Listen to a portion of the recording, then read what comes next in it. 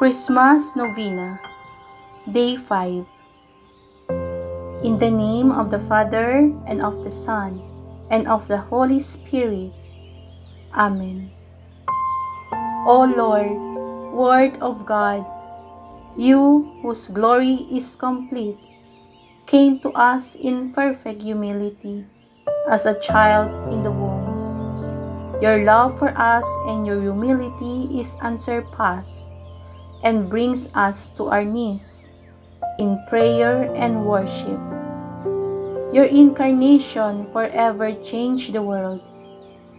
Glory be to the Father, and to the Son, and to the Holy Spirit, as it was in the beginning, is now, and ever shall be, world without end.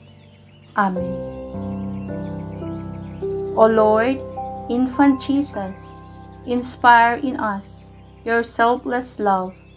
You humbled yourself to become like us in all things but sin, and even humbled yourself to die on a cross.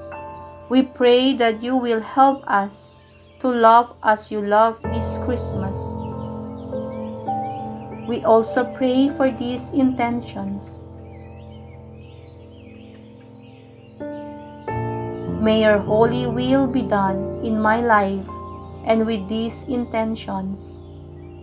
We pray that the work of salvation that your first coming began will reach fulfillment in each of us.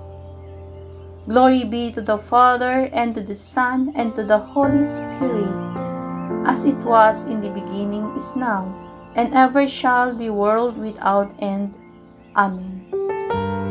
In the name of the Father, and of the Son, and of the Holy Spirit. Amen.